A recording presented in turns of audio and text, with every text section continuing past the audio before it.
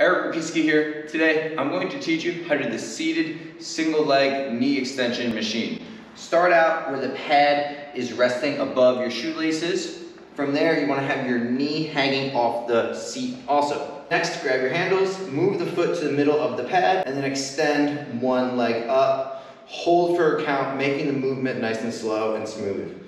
Lower back down under control. Fatigue is going to be felt mostly in the quadricep, also known as the thigh. If you found this video useful, please subscribe to the YouTube channel to stay up to date for more exercises and tips on how to train against gravity.